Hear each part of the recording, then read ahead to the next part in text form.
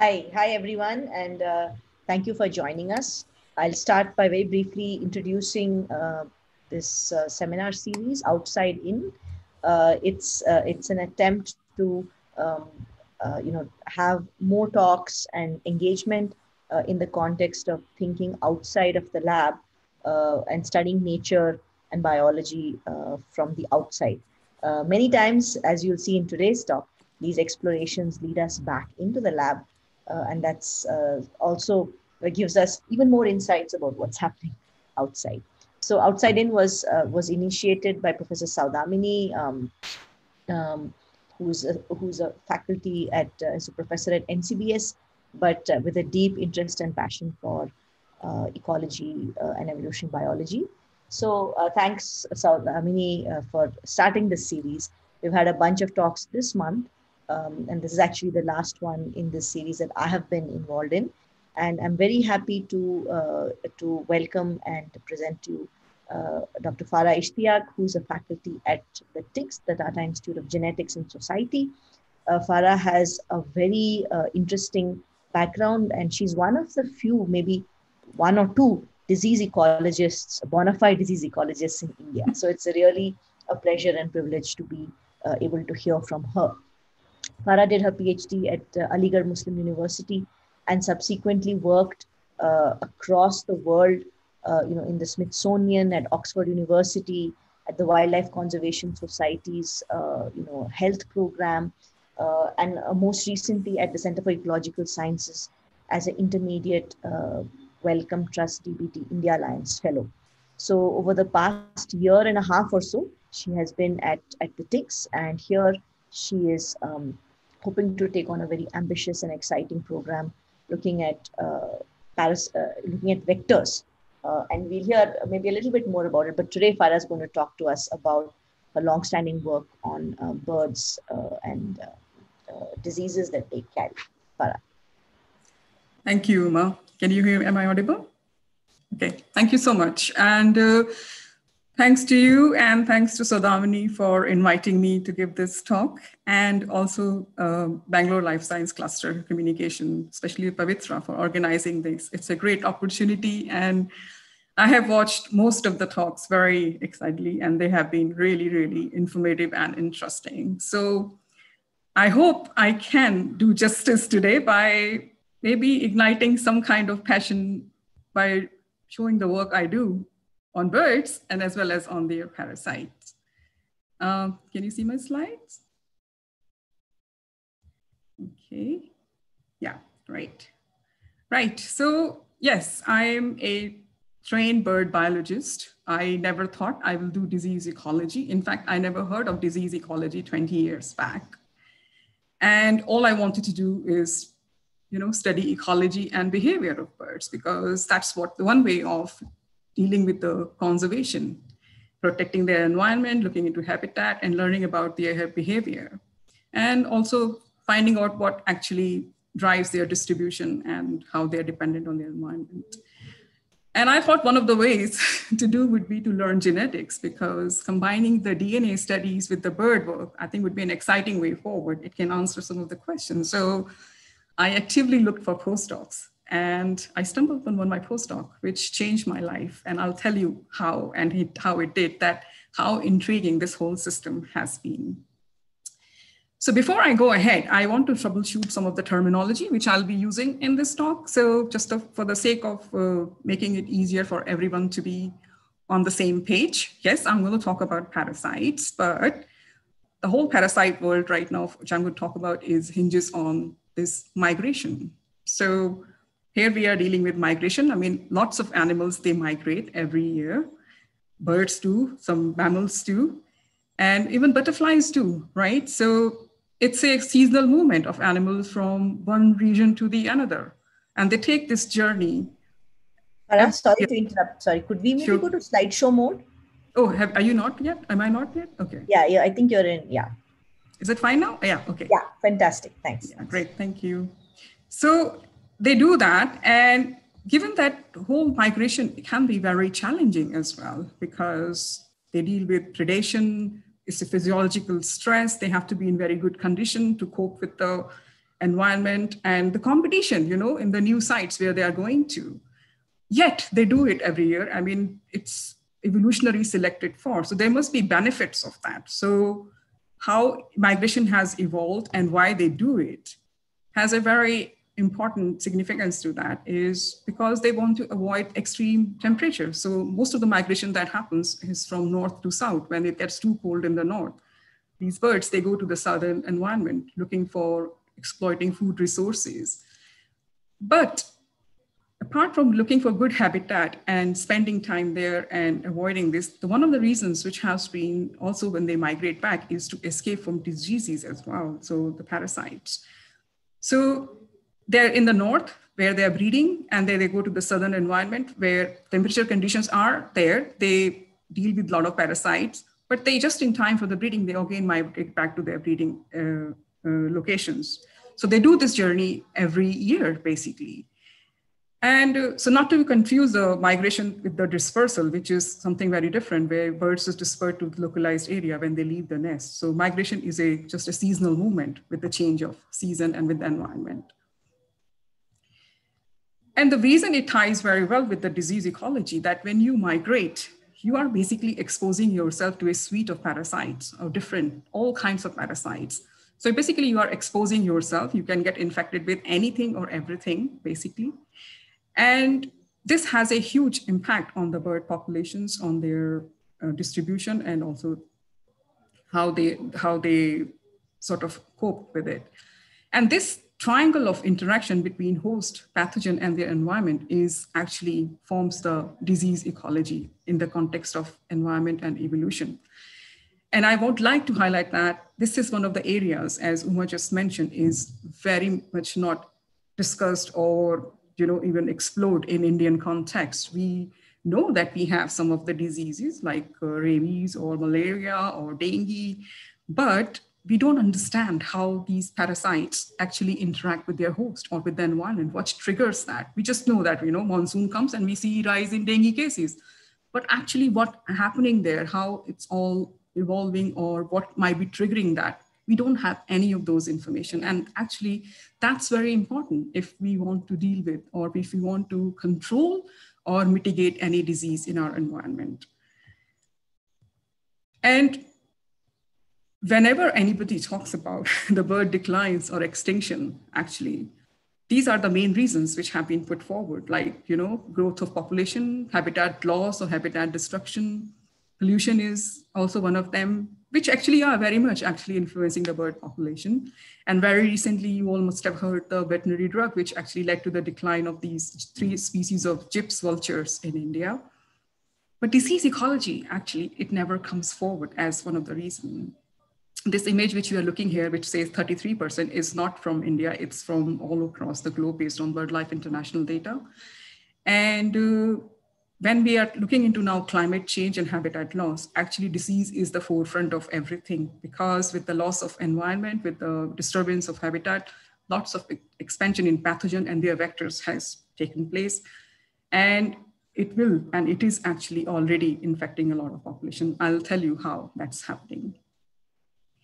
So birds migrate, and based on this is a graphic I'm showing you just to give you an idea how the migration flyways, because they're not sort of fixed as they have been depicted here, but it just gives you a generalized idea, So there is a Central Asian highway here, which most of the birds which are breeding in this area, they come and they winter in the Indian subcontinent here. This is the East Atlantic, so all the North American, the East Atlantic, which is these European birds, they go into sub-Saharan Africa. And then you have these America's flyway where the birds are going to the Pacific or flyway which is going to the South America. And the idea behind this flyways is that when birds are not going from point A to B, they do have lots of stopover sites where they fuel as well. And those sites are really critical for their conservation, protection of these sites. By having some kind of these flyways allows us or help us to sort of, collaborate or inform those government or the people that, we need to protect. So it's sort of kind of form a framework where everybody can come together and help in protection of these, their habitat. So I apologize, I have only one slide where I have some text, but I think I would like to drill this idea of how I'm approaching this talk. So I would like to introduce two concepts here. What makes a parasite or a disease so prevalent in a population? And it's not that, given that everything is everywhere, still the parasite dynamics and how they transmit in a population is very much dependent on the parasite biology, actually. So for example, and I'll give you an example for both of these in a bit. So one is called the density dependent transmission, basically. So here, these are the contagious diseases like avian influenza, which relies on the host density, and which, if you have infected hosts, they infect the susceptible or uninfected host. Pretty much like COVID, we have, that's why we are doing social distancing and trying to keep our 2 feet distance from each other. But there is also another kind of parasites, which are the frequency dependent transmission, which actually don't rely on the density, but just the, occasional or these mean number of contact rates. And most of these vector-borne diseases actually fall into this bracket. So where they are vectors, they go and they bite. So it's just the frequency, the way they bite, basically, drives the circulation of those parasites in a population. Of course, given the number of hosts which are infected as well. So I will be giving you 2 examples of this. One is based of this avian influenza work, which I did more than 10 years ago now in Mongolia. And it's a very fantastic country. So you can see Mongolia is sort of in between Russia and China. The interesting thing about Mongolia is that Mongolia has hardly any poultry farming, basically. If I draw a map of all the poultry distribution here, Mongolia really stands out. And yet, Mongolia has, since 97 or 95, they have n number of outbreaks of avian influenza outbreak. And this is also highly pathogenic H5N1 outbreaks. So and you can see the people also lead a very nomadic lifestyle. They are the yurts, they just move around, they follow the vegetation or depending on the season. They have these horses, and there are a lot of iconic species also, which are part of the landscape, like this white-naped crane. They also have snow leopards and an Amur falcon, they breed over there. So it's a fantastic landscape, and yet you have these avian influenza outbreaks have happened. And the reason for that, Mongolia has a very unique ecology that they have a network of these salt lakes, which are all around in this country. And these salt lakes, they attract a large number of geese and ducks from China and other parts nearby, which come and they breed here. Now, since that happened, so you have, say, ruddy shelduck or bar-headed geese, even whooper swan, and other water birds, and black-headed gulls also, they breed there. And occasionally you find there's been outbreak and there are dead lying birds actually lying on the shore of these birds. So as part of one of my work, which I did with the Wildlife Conservation Society, we were looking into this active and passive surveillance, looking for the signatures of this H5N1, where can we figure out, is it really the wild birds which is driving the outbreak of the disease, or can it be because of the poultry, considering poultry is so negligible in number? So we were collecting the fecal samples around the lakes. We also collected samples of these dead birds. And also we did necropsy, looking for the samples of the different birds from the thing. And what we found that pretty much all the dead birds, which were as part of the passive sampling, they had H5N1 in them. So they died of this basically highly pathogenic avian influenza virus. There are also low pathogenic viruses which don't kill the birds. Birds sort of live with them and their immune system gets suppressed, but H5N1 was the main cause. So what we concluded that whenever there has been, and it ties very well with the poultry outbreak in China. So whenever they've had a outbreak of H5N1 in China, and these birds have migrated, they brought the virus with them, and it led to a lot of outbreak in these environment. And because Mongolia is such a cold country, and these lakes do freeze in winters, and it's saline water, it sort of makes it a very nice habitat, even to virus to stay even over winter. So next year when the snow thaws, it sort of becomes active and it can infect another batch of birds, basically. And when these birds, like bar-headed geese or ruddy-shelled duck, they migrate, they winter in India. I mean, look at this bar-headed geese. I mean, this is a beautiful map done by Bird Count India. It shows you pretty much whole population from here coming to India. And if few individuals are infected with H5N1, they bring the virus with them. That's when you see this sign of outbreaks of avian influenza in the poultry. So here is just one example I'm telling you. Not all birds are involved in the transmission of parasites, but yes, depending on the parasite, what they're carrying, it can be a problem. And here in this case, influenza being such an infectious agent, it does cause outbreaks of the disease.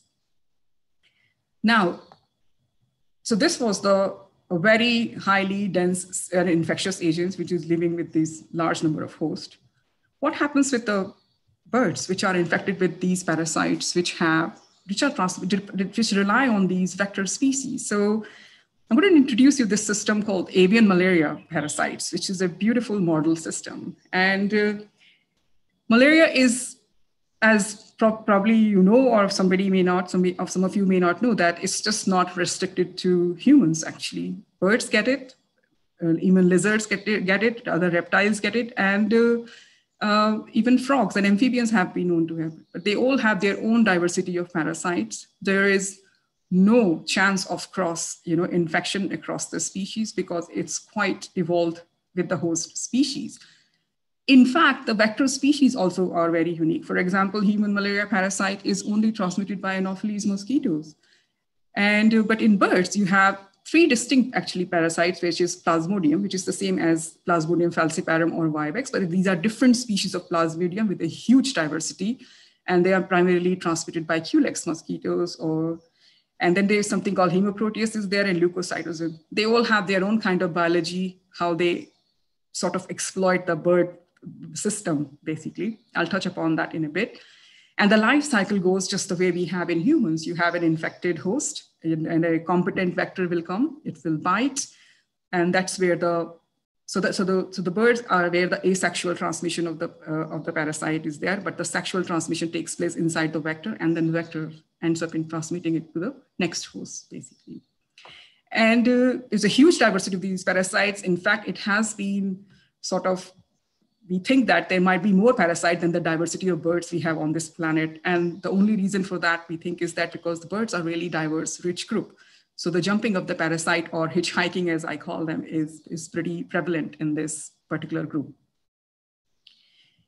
And if you look at across this map, what it shows you here is just the bird richness in the different regions. So all the really red areas are the high bird rich area, where you have very good number of richness of birds. So you can see our Himalayan region, and especially the Eastern Himalayan region is really hotspot for that. And all the black dots actually just gives you an idea where people have done this kind of work. So avian malaria studies have become prevalent because it's a very good model system to study, but it does also affect the birds. It has had a very, very negative influence. I mean, a parasite doesn't have to always kill its host, but for example, in case of birds, it does reduces their reproductive success. So number of, say, offspring they'll produce, it slows them down. It affects their body condition. So it has been seen that birds which are infected with these parasites, they can be in a very poor condition. And actually, there are a lot of experiments have been done based on this Hamilton-Zook hypothesis, where you say this, the mate choice or the sexual selection is based on the, how your quality of the male. So if it's a bright colored male, females always go for that because it's a sign of good genes or less number of parasites. And a very recent study has just shown that the lifespan also of some of the species have been found to be is smaller or reduced if they are infected with parasites. And for example, if you look at the telomeres, which is at the end of the chromosome, they're like a small caps. So the longer the size of the telomere is, the longer a bird it's actually directly correlated with the longevity. So as we grow older, this sort of becomes smaller and smaller. So what they found, that birds which are infected with these parasites, they have very shorter telomeres. So they still breed, but then they manage to pass it on to the next generation. So it sort of carries on to the next, so evolutionary gets selected for. But in very extreme cases, birds do die, actually. And I would like to introduce you to this system in Hawaii Islands, which is actually synonymous with avian malaria. And when I'm calling avian malaria, actually, it's basically the Plasmodium infections in these birds. So Hawaii Island, I mean, if you guys have heard about, these are group of islands which are tucked away, from the main North America coast, just 1,000 kilometers. These have been colonized millions of years ago by these finch-like birds, which have evolved into different endemic species, and they have their specialized food or foraging guild, basically. So they are called a group of honey creepers. Now, Hawaii Islands didn't have any vector species. They evolved without any pathogen pressure, so they don't have those genes. And what happened then? When humans arrived, the Polynesians in those islands, they brought a lot of livestock. They also brought some kind of, poultry with them. But until 17th and 18th century, when Europeans came there, they actually started to introduce a lot of birds from different parts of the world.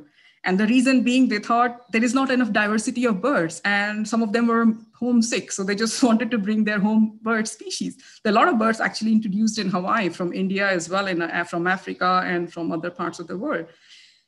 Now, bringing bird was not such a problem until they had an accidental introduction of these mosquitoes on these islands by a shipwreck, actually. And having a competent mosquito and these parasites on the island meant the birds, the introduced birds, were able to transmit those parasites to the native species. And that caused a very bad response. The birds started to die. We have lost something like 10 species of endemic birds from Hawaii because of malaria, basically. And it is only one parasite species there, which is Plasmodium relictum, which sort of dominates, and it's a very competent. It's very prevalent in India, but for somehow in Ireland, it decimated the whole population. And these are the introduced birds. By the 19th century, you can see the bulbuls are there and red-billed leothrix. And one of my postdoc actually was based on this system, that how the relictum biogeography actually varies across the world. And it really intrigued me a lot that how can a parasite cause such a big havoc on these islands? And by the end of my postdoc, I had so many more questions than answers. And 20 years back, this field was really evolving. I mean, we were the first few labs who were designing the primers, figuring out how to figure out whether it's an active parasite or what's going on. What we knew at that time is that there is a kind of elevational gradient in these environments. So when you look at this x-axis, where you have at the lower axis, where it's just the elevation. So malaria parasites are very prevalent in the mid-elevation environment. You see the red line of the vectors, which are negatively correlated with the elevation. So because of the temperature, as you go higher up on the mountain, it becomes very cooler. So it doesn't allow mosquitoes to live there. So what happened, scientists saw there was a shift in the bird distribution for the native birds. So all the low-level habitats were occupied by the introduced species, but the native birds sort of have moved up just to sort of escape the disease, basically.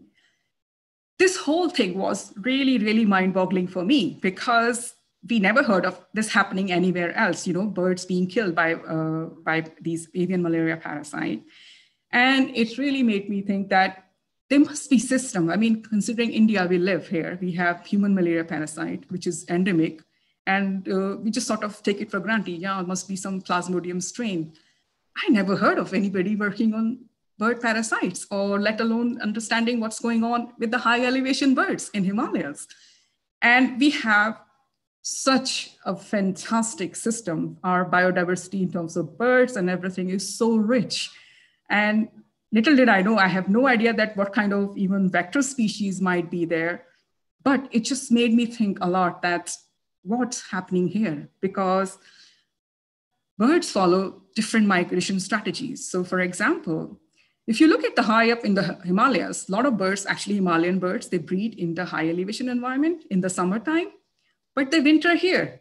This is all in our country. These are not foreign birds. These are the Himalayan high elevation birds. So for example, look at this orange gorgeted flycatcher. It breeds somewhere at 3,200 meters, but it winters in Dehradun.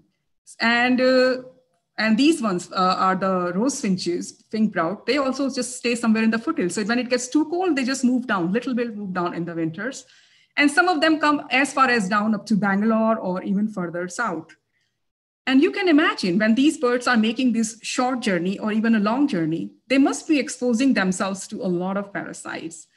And then they go back and they breed in those environments. So it's just a matter of time. If you find a right vector, if it's there in the future or even now, that was one of the hypotheses, that do you have the right vector to transmit these parasites from these elevational migrants to the ones which are not migrating, which are just confined to those zones?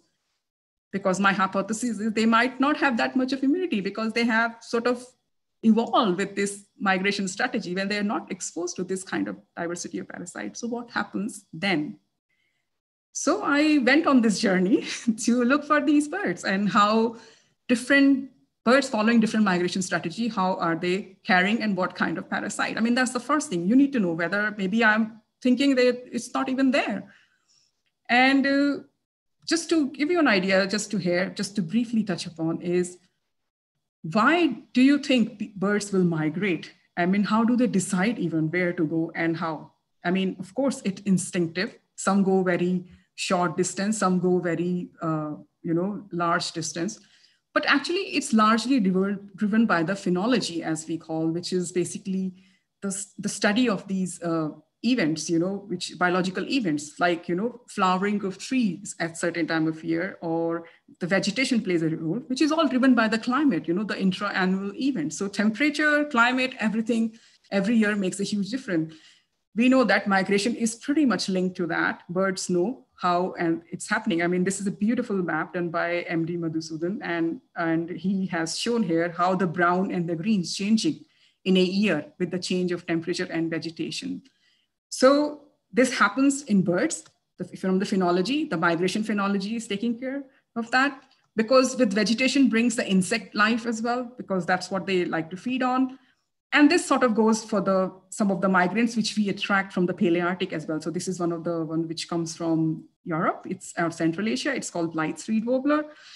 We get pretty much all the world population which winters here for a long time in India, and you can see how they are there. They just arrived actually, and you can hear them out there. Then you also have, and they also share this habitat with other Palearctic, which also comes. So there's a paddy field warbler, there's a booted warbler. So you can imagine this kind of a hodgepodge going on. They might be sharing the same parasite, or they get infected. And then you have resident birds, which are actually also utilizing the same habitat. This is one of my very favorite species called common rose finch, which also comes from Europe. And you can see this one comes here. But for rose finch, it's pretty unique. So in Himalayan sites where I usually work, they do sort of coincide, or there is a sympatric overlap in their habitat with these two Himalayan species, which is called pink-browed and dark-breasted rose finch, where they overlap for some time before they take off.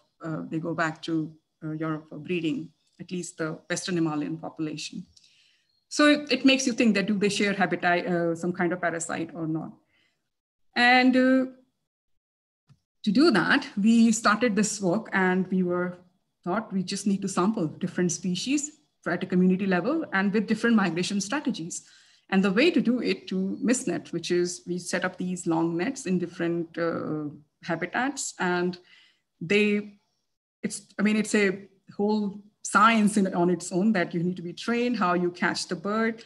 But having a bird in hand gives you so much information about its condition, what kind of fat it has, does it have a brood patch? I mean, if it's a resident bird, if it's a migrant, what kind of molt is it molting? As you can see, this is a small feather here in molt, which tells you, because molting information is just not available for a lot of species in India.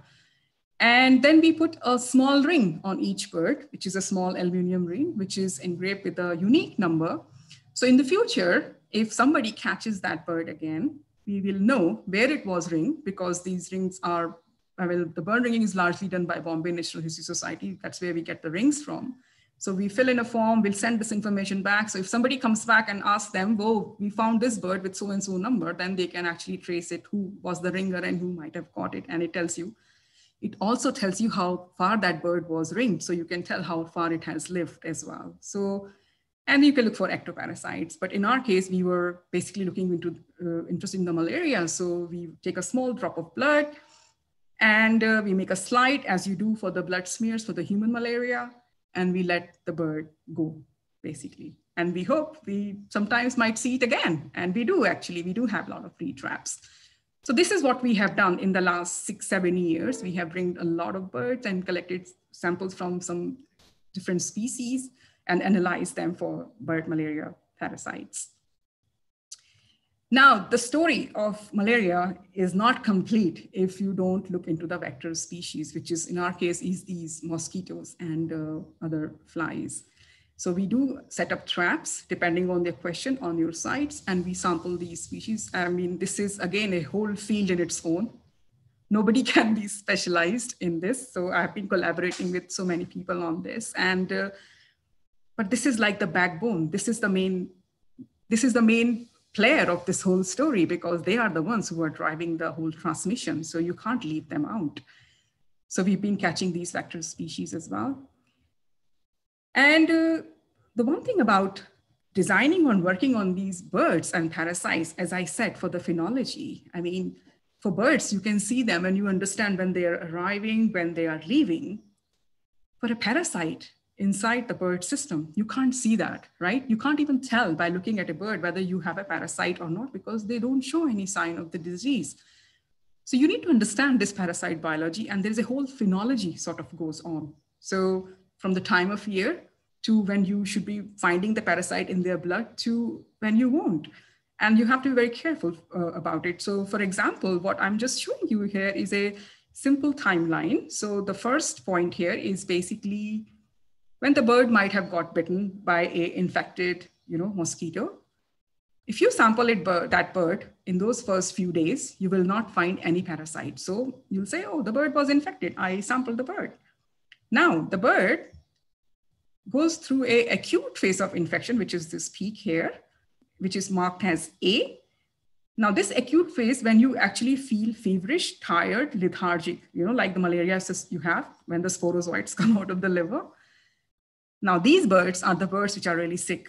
If they are out there, they probably might be hiding somewhere in the bush. And if I am using my mist nets or something, I don't expect to catch them at all. I mean, they are just sitting there trying to deal with it. And then they get recovered from the infection. And this is the stage when the parasitemia is there in the blood. This is called the chronic phase. So a lot of birds which we catch them, they are in this phase, which is the B, basically. They have had the infection. They have gone through the thing. Now it's just carrying the infection. They survived the whole cycle of malaria, and they are living with these parasites. And if the conditions become better, then there will be a spike in parasite again, based on the season. So this kind of seasonality goes on. Now, migration and breeding, these are the two very stressful time for a bird, because physiologically as well, and from immune response point of view as well. So imagine these migrants, they are going back to their breeding sites to breed. They have to select for these sites. They have to compete with their other birds for the better resources and for the mates as well. And imagine then you're infected with these parasites. It can have a serious impact on your chances of on your reproductive success. And there are studies done which show that the birds which are actually infected, they sort of tend to leave their wintering site slightly late. They have delayed arrival. So they lose out on the opportunities for occupying the good habitat. They have very high stress levels and they have very low reproductive success in that response. So here's just something about the phenology. Now, we got the birds and we have sort of screened them using, say, different techniques. You look for the parasite smears, and we also use molecular techniques where we actually amplify the parasite DNA and everything. Looking at what parasite you will find in your population of your bird, what you are dealing with, you can tell which are the prevalent vectors playing a role in your site, basically. So for example, I'm going to show you this graph here. So this is a mosquito transmitted parasite called Plasmodium. And you can see on the x-axis is the elevation I am showing, 1,000 to 1,300. And what it shows you that on the y-axis is the proportion of birds which are infected. So if I say sample 100 birds, say 50% infected or 10% infected. It's just simple math like that. What it shows you that as you go up on the mountain, which is 3,000, it is a negative correlation with the for the Plasmodium prevalence, as we call it, which is the proportion of birds infected.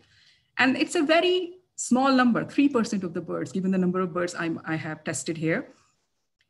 Now, this is very intriguing because what it tells you that mosquitoes don't survive in the high elevation, and so does the parasite. So the birds, as you go up in the high elevation, irrespective of their migration strategy, whether they are elevational migrant or the resident Himalayan birds, not just they have low prevalence, but it also goes against the elevation. As opposed to these parasites, which are called hemoproteus, and they are transmitted by these culicoides, which are small biting midges. You can barely see them with in your hand. They also show the same kind of pattern. So they are slightly higher in number, 10%. But again, they are negatively correlated with the elevation. So again, which means they don't like the cold temperature or cold environment. And then this particular parasite, which is the leukocytosome. Again, it's a kind of blood parasite. It exploits both red and white blood cells.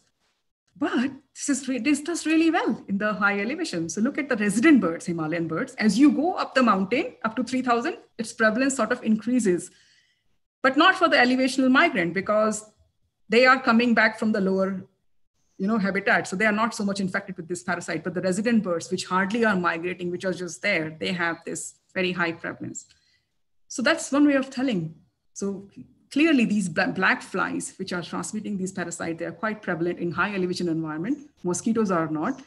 And it sort of proves my hypothesis that avian malaria parasites, vectors, if I'm looking at, which is a mosquito in this case, they are not found in these environments. And Plasmodium is highly pathogenic in birds because it infects both the blood, it exploits both the, the blood and internal organs, causes a severe anemia in birds.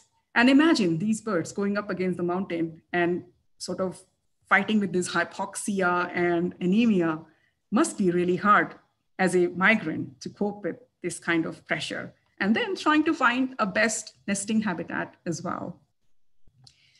So we know what proportion of birds are infected, but we also want to know what kind of parasites are there, can we tell them apart? So I'm not showing you a whole menagerie of parasites, but I just want to tell you just two things here is that within these parasites also, there's a strong element of that, whether you are a generalist parasite or a very host specific parasite. So generalist means a parasite which can infect multiple hosts, at a given time. So you just basically make yourself more available or abundant in a population by infecting any number of species. But the host specific is something which sort of confines to a certain set of hosts. And it's largely driven by the phylogenetic, barrier or host barrier, which plays a role here. So for example, this is a hemoproteus phylogeny I'm showing you, or a clade. What it tells you that most of these hemoproteus parasites are actually very host specific. So you can see this clade of Timalidie, which I'm calling, these are laughing thrushes. They are cooperative breeders, and they tend to have their own very tightly, closely related parasites in them. And so are these white eyes, which are also resident birds. They're found in the lowlands here as well. And then you have these blackbirds here, you have finches here. Now, this makes it a very interesting case. So are they really strictly host specific, or do you see them sometimes a spillover into other, accidentally infecting other birds? And that's something also is very interesting because that tells you how frequent these cross infections are. And when I looked into that, what I found that, so this particular clade here, this is for Blythe's reed warbler, which I just showed you, which winters here from Palearctic region. This has its own set of parasite, very tightly linked. And I found only 2 birds so far have like in our Western Himalaya, have these spillover of these parasites in this particular streaked laughing thrush, and there's this jungle babbler. And there is no sign of parasitemia in their blood. It's just positive by molecular. So basically it's a dead end, host. They didn't manage to culture, or they were not a very competent host for that. As opposed to these fringillids, which is the rose finches, which comes and winter here in these environment. And they also share the habitat with these two finches, which I showed you in Himalayas. They have such a cross exchange of parasites because these species are so phylogenetically closely related. So this jumping of parasites is very easier for them within a family to cross transmit them. So that's just an example. So there are generalists as well as, and to be honest, you can be very generalist in your habitat, but can be very specialist elsewhere. So it changes with the context where you are looking at these parasites. Now, as I said, the story is not complete unless you understand the phenology of the vectors, because as I said, these are very cold environment in Himalayas. As you go higher up, we didn't find the parasite. I wanted to know, do you see the same pattern for the different vector species as well? And bingo, what you see here is for this particular Hemoproteus vector species, which is Culicoides, not just the parasite, even the vector also shows you a negative correlation. So which means as you go higher up, Culicoides are also not there. In fact, if I look at the seasonal phenology of this vector emergence in the season, you can see the peak is somewhere here in August for this particular vector species, because it's too cold over here and it's too, so these are like just about the optimum conditions for it to have a peak, which also, by the way, varies with the elevation where you are. So it's not uniform. So it's all a very temperature driven, climate driven environment where this interaction between host and parasite is just driven by the temperature, one thing. And what I'm showing you here is this just a timeline for the, so for example, most of the Himalayan birds, they start breeding, say somewhere around end of March to April, and they finish their breeding, say by end of May or early June. This is the host breeding period. But you, and if you look in the high elevation as well as in low elevation, but look at the vector emergence, it's coming much later than that. And breeding is the time when birds are immunologically suppressed. They spend a lot of time on the nest feeding their chicks. And that's when they're very vulnerable to these vector species. So what it tells you that even though these birds have this habitat, somehow they are sort of, there's a mismatch, you know, in the phenology of the parasites, as well as for the vector species with the timing of the breeding. Now, how that shift will change in the future, we don't know. And that's why we got to do some kind of predictive work and modeling to understand how this will shape out. Will it change with the shift in the bird distribution? We don't know. So we have all this information, and to understand how this will change, it's not just useful for the bird stuff. I mean, for human malaria as well. We know that beyond, say, 1,500 meters, there are no cases of human malaria, because as you see that the optimum temperature, it goes down up to here for, say, Plasmodium falciparum, and then it drops down because for parasite to develop and to transmit, it needs a certain temperature. If it's too high or too low, it won't work. Same for the Plasmodium relictum here for the bird parasite. So now we know the prevalence of the birds infected. Now we know what kind of temperature is playing. So we can actually map out those zones where this can or cannot happen. We can predict for the future. But having said that, what also we need is to understand that the arrival and the leaving time of the birds. Are the birds which are arriving, is it just by chance that they are not infected, or only the ones which are not infected or have no parasite load, they make it to their breeding site? That kind of information we don't have. And that's something really very important to understand if we want to figure out that what's going to happen in the high elevation scenario. So with this, I am going to end here, and I would welcome some questions and hope I can answer for you. But before I do that, I really want to thank Bangalore Life Science Cluster for having me here. Both Karnataka Forest Department and Uttarakhand, they've been great in giving me permission. It's very difficult to get permission to do this kind of work in India. That's the only red line you need to cross. You can do everything. Ashwin and Tarun made those brilliant maps from Bird Count India, which I have used and which I showed you, and Madhusudan's map on the phenology. And I'm showing you this cartoon on the left, which is done by The Life of Science by Nandita Jayaraj and Ashima. It's drawn by Pooja, actually. They've done a wonderful story on all the women in science in India. And it just tells you in one page how the disease ecology works. I'll take questions now. Yeah. Thank you so much, Farah. That was a really exciting talk. I think there are some questions, and I will take the one first in the Q&A box. So basically, yeah. So this question is from Sai, who asks, are the native birds uh, resistant to the parasites? Do they contain a strong immune system? How do they tolerate parasite attack? Is it, I'm just guessing, native birds to do with the in India or I? Okay. Yes. So I think what you are referring to native birds in terms of the lowland birds, right, which might have been exposed to the parasites all the time, all year round, basically. Yes, a lot of birds actually have evolved. They do have pretty good system to deal with these parasites, basically. But as I said, it doesn't always kill them, but it does slows them down. It does influence their reproductive success and in other ways, as I said, longevity. And we don't know. I mean, for a species, I guess, which are very, say, on the verge of declining or very small in numbers, if they are infected and if they have a influence on their survival or longevity, then I think it can be an issue. Can I just maybe reframe the question a little bit? Yeah.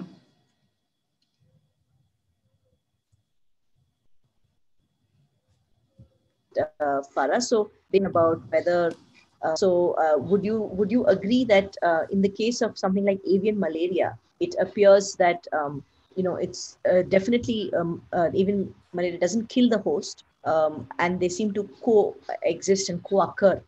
So this could be interpreted as resistance, but it's not. The parasite is still exploiting the host. It is very much, yes. I mean, it might be, say, fine for some of the birds over here, but for other species which have never experienced these kind of parasites, because not even every parasite is everywhere, right? So, I mean, for example, in the Hawaii case, which I was giving you, yes, those birds were not evolved with these parasites. But look at this way, that those introduced birds must have brought other parasites as well, but there was only one which survived, which managed to outcompete others because it was a very virulent and managed to infect so many birds, basically. So yeah. It works both. There's a bunch of questions from Venkatesh. I think these are from YouTube. So Venkatesh asks, is it true that dinosaurs and birds are related? How have they evolved? Have birds evolved from dinosaurs and adapted to climate change? But they have. But and also dinosaurs also have been found with malarial parasites. I mean, people have said that. In fact, some of the bird malaria, I mean, it's so ancient. It forms the basis of most of the parasite phylogeny which we look at right now. I mean, the split has happened long ago, but it's very ancient. Yes, yeah. And I guess the reason for diversity is that because it switches and goes around very well. How do microwaves and mobile changes affect the migration? And mobiles affect the migration of birds? And in turn, is it a reason where parasites are adapting to a new type of host like humans?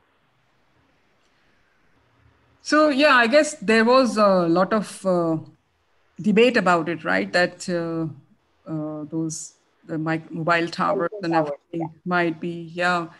But I haven't seen any study, to be honest, which proves that point clearly. I mean, there is no evidence for that. And actually, particularly in case of house sparrows, it was predicted, right? Like house sparrows population have gone down and because of that. But in Indian context, to be honest, I cannot answer this question from parasite perspective at all, because even though I have done this kind of work, I can't say for a species decline, it's because of the parasite or what might be going on. You need a very structured study, which combines with the bird distribution, abundance, and all kind of population data, and then see the parasite. I mean, there's a study in London they have done.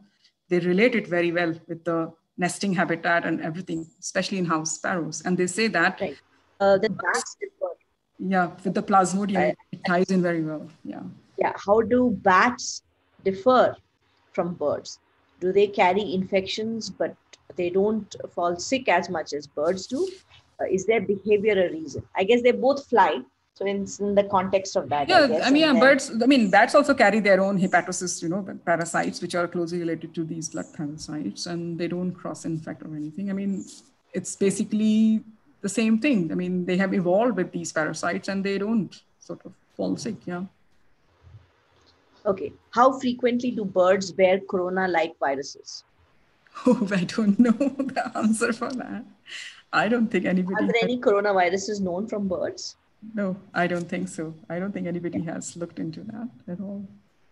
People But in have general, theories would you say, about Zika also, for yeah, example. They think, oh, forget that, even yeah. West Nile virus, which actually harbored by birds, but we have no study in India, at least for that. So, yeah. Is there a suitable environment where parasites can live, or do we see them getting adapted to extreme weather as well as being part of the host? I guess you kind of touched on this with Yeah. your elevation. Yeah. Yeah. Okay, there's a lot of questions. Okay. um, uh, okay, from Prem Kala Prema. Is there any connection of with coronavirus with this migration? I guess not. No. Yeah. Modernization affects the ability of birds to migrate. I guess this is basically about land use change and Yeah, develop. urbanization and all, yes. I mean, it does affect I mean, if you create good habitat, I mean, for wintering birds, for example, habitat quality really matters. Hmm. So if it's a very badly exploited habitat, then basically it will affect the migration because most lot of birds will not be able to survive. I mean, it Yeah. will. In fact, In India, we don't find many birds in Bangalore in recent years. Can you explain why?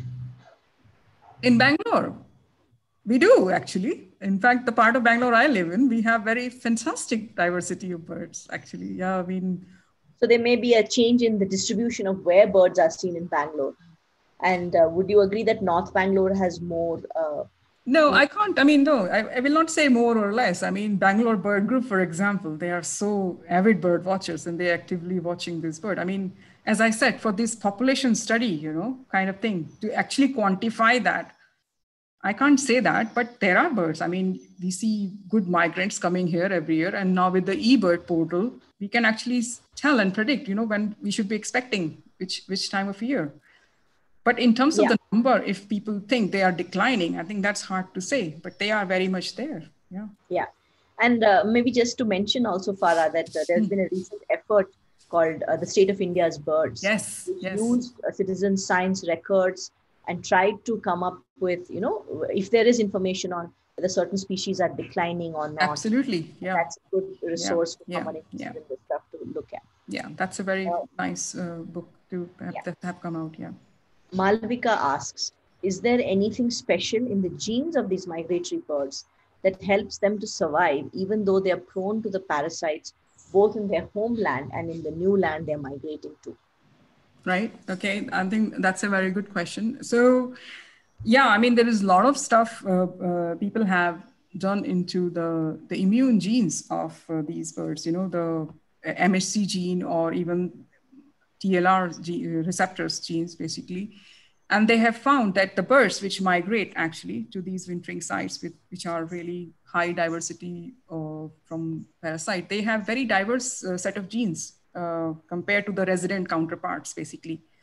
So the more diverse of immune genes you have in your system, which allows you to cope with these infections very well. So that has been proved. I mean, especially for the Palearctic migrants, very well. Yeah. Great. So then there's a question about whether birds get fever. So in captivity, when they do the transmission experiments, when they want to see whether it's a competent host or a vector, they do infect them and they do show signs of lethargy and they go sort of quiet and, they cope with it. So I would say, yeah, but in the wild, you can't see that at all. I mean, as I said, they might be hiding and sitting if there is a strong immune response to that. During breeding season, parasite load is high and parasites are less virulent, so they can pass further colony or nest to nest transmission, as killing reduces transmission, or we don't know about such correlations. So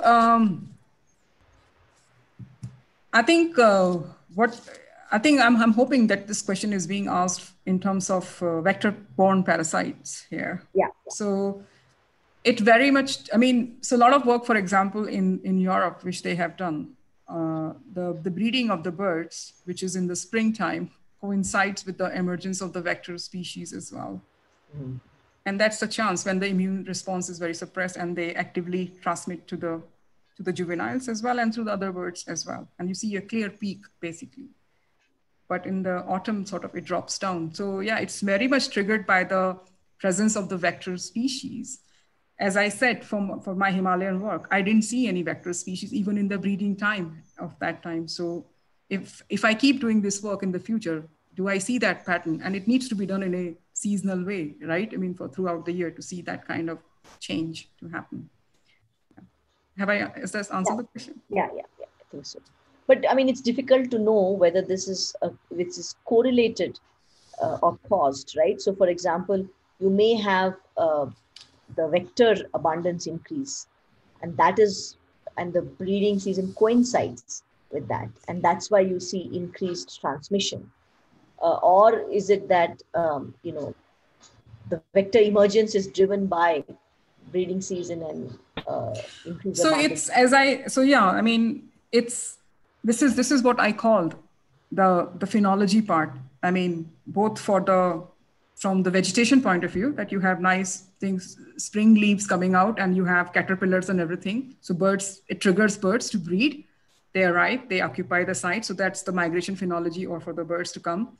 But for the vectors, because the conditions environmentally are becoming very good for them to come out. So it's sort of there's a match is perfect over there. Right. But with climate change, if there is a shift in either of those three, with birds, which we have seen, the birds arrive early, but it would still not be very cold for them to occupy the sites. And probably there won't be any vectors. So they lose that breeding time, basically. So any kind of that mismatch will happen, then you won't see this thing happening. But in an ideal conditions, this match has to be there. Yeah. Are there any examples of interspecific transmission of parasites? Intraspecific.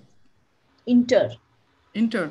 Yeah, I mean, from malaria, I mean, they do jump host, right? I mean, as I said, this Plasmodium relictum, which I just showed you for the Hawaiian birds, it's a highly prevalent parasite. I mean, found in so many different species all across the globe.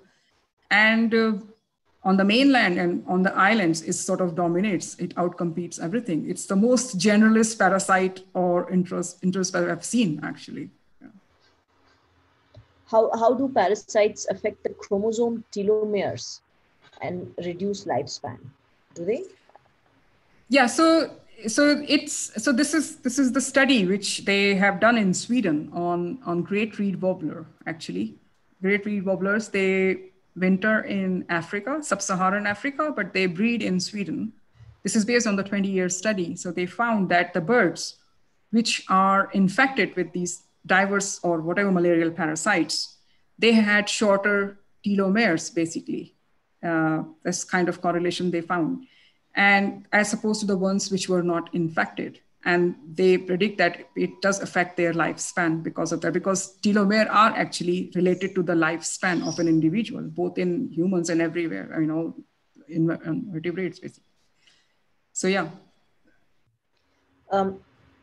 Do birds change their natural cycles of breeding migration with respect to the life cycle of vectors and parasites? I guess it kind of goes to what we were discussing earlier. Yeah, no, they don't actually. they just sort of migrate. They take their cues from the climate, from the environment, really. So yeah. So I guess the way to investigate this would be to look at the costs of having these pathogens versus this is what I was saying, that for Himalayan work, for example, like in Europe, they have done they look at the birds which are using stopover sites versus which are making a direct. So how infected they are, what kind of parasite load they have. Do the ones which made it to the territory, or those who occupy the territory first, are the ones which are least infected or not infected at all, basically. Yeah. Sorry, this is a question that I have. Sure. Are there no, because you say there's a lot of variation in immune genes. You say there's a lot of variation, but are there specific variants which are known to enhance immunity for any pathogen in birds?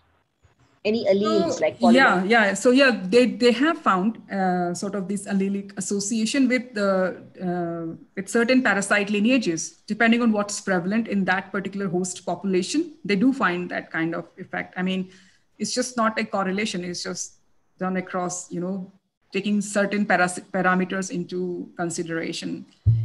I have just recently published a study on using the toll-like receptor genes actually for one Himalayan species. And we did find that there is a positive correlation with certain, loci with the parasite as well, and with the elevation as well, basically. So yeah, that has been proved very well, especially with the MHC gene. There's a lot of work has been done on that.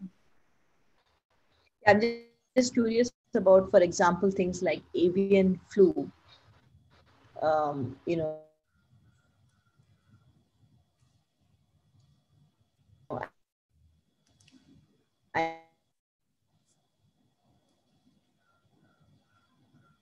and because it causes such massive die-offs in poultry, is it possible in this case? There's one more question. Sorry, my internet is a little odd, so I couldn't hear the previous sorry, I thing. just Yeah. sorry. That's okay. I mean, I was just pontificating. There's another question from Rudra Banerjee asking, is there any co-evolutionary dynamics between the parasite and the host bird species? If yes, then how top-down or bottom-up regulation would change such dynamics? How might top-down or bottom-up regulation change such dynamics? Well, do you hear me? Yeah, I can hear you. Yeah. So, I mean, in terms of the birds, which you are looking at here, which are frequently infected with these parasites, you'll say they all have co-evolved. They're not dying. They get infected, they survive the infection, and they are living with it. I don't understand the top-down and bottom-up thing here, but from co-evolution point of view, I mean, it's a kind of arms race which has already gone. Birds are not dying. I mean, if your pathogen is managed to kill you, which means there's no mismatch in your co-evolution there. Can you hear me, Uma? Yeah, I can hear you. Yeah. Is parasite load higher in migrating birds, which usually rest during migration journey, compared to those which fly continuously? No, actually, that's very difficult to say, because each species has a very specific way of, the kind of habitat they utilize and how they do it, basically. So I would say some of the birds sort of who migrate longer, for example, long distance, they tend to accumulate more parasites. That's all I can say. They have like a diverse set of parasites. But parasite load, which is the intensity you are referring to, I think that can vary. It depends what kind of parasite they have caught, basically, and on their individual response as well, immune response as well. That's a really interesting point, that it is more a function of an individual's genetic some predisposition than and definitely how long they fly, but not whether they take stops or how long they take to fly and so on. So from an evolutionary perspective, there may be then a selection against very long distance migrations.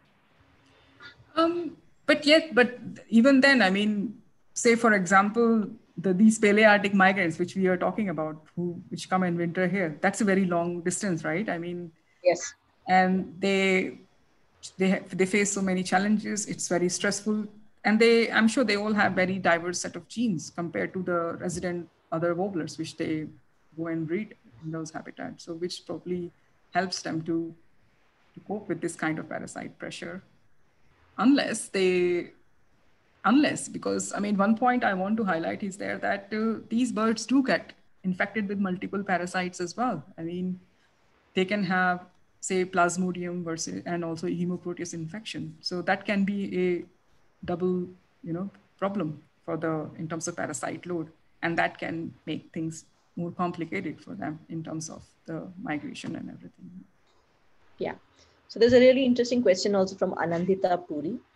Do we see any evidence of this kind of parasitism influencing speciation and alteration in habitats? Speciation and alteration in habitat. Maybe she means alteration of where you live, like niche or something. That kind of correlates with speciation. So I'm yeah, I'm trying to get my head around the question. I mean, it's. But could parasitism affect speciation? Like, could it be a mechanism for speciation? Say in a community of birds.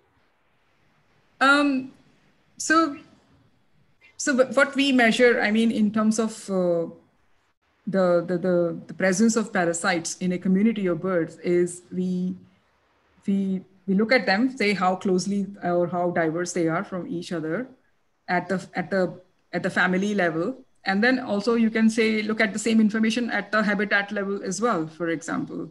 So I mean, yeah, I mean, there are a lot of studies people have done, and they looked into the influence that how the generalist or sort of specialist parasites are distributed as a function of, say, habitat, disturbance or stuff like that. And they do tend to find the more disturbed the habitat gets, you tend to find a lot of generalist parasite, because there is not much, because it allows for a lot of different vector species to compete. So the chances of switching of parasite becomes easier, as opposed to a nice pristine habitat where you have very specialist group of birds, and parasites and the vectors also have opportunity to choose and select, basically, as you call, basically, or the opportunities for that is much higher.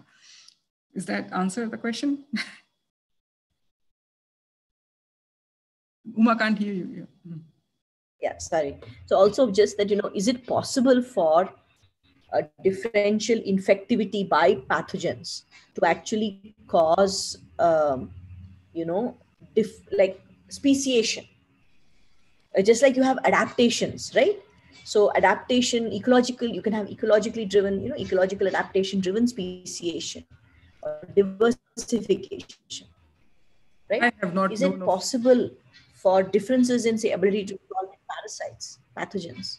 We don't know of any such example, right? No, I mean, maybe for on a very like remote islands and all, when we look at when there has been isolation has played a role, and there have been niche for that kind of, for a parasite to evolve as well.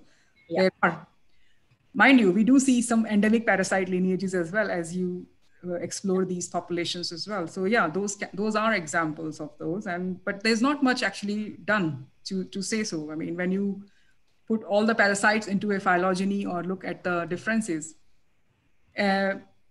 some can be very well represented in the population, some would be very few. The ones which are the few, and even if they are unique, they are very hard to tell. Is it they are unique because that's how they are, or is it because something else is missing, or do we need to sample more? And so that sort of, we don't have enough data to prove that, basically. Yeah, just that we talk about pathogens more in the context of causing extinction. Yeah. Because this die off or something like that. But we're not talking so much about it in the context of diversification or, speciation. But anyway, yes. I think we are out of time, Farah. It's a fascinating conversation and a lot more questions which we couldn't answer. But, thanks so much for your time. And Sowdhamini, would you like to come in and thank you for having me. Yeah. Thanks. Thanks, Farah, for a very interesting talk and giving us a glimpse of how migration is can be quite stressful for birds, and they carry parasites which could harm them. They cope with it, and then they could also give it to the humans. And from the biodiversity team point of view, I think it's better if we leave them alone, if we don't encroach into their areas. That is the message I am getting. Very, very interesting. Also, conversation between you and Uma. And thanks very much to Uma for hosting these 4 talks on the theme of biodiversity with me. It was a pleasure to have both of you. And I would like to also thank NCBS and the communications team for supporting this initiative so well. And thank you, the audience, for being with us today on another Sunday morning. And I hope you all enjoyed it as much as I did. And we'll see you next week. Until then, take care. Yeah. Thank you. Thank you. All of you. Thanks, everyone. Bye. Bye.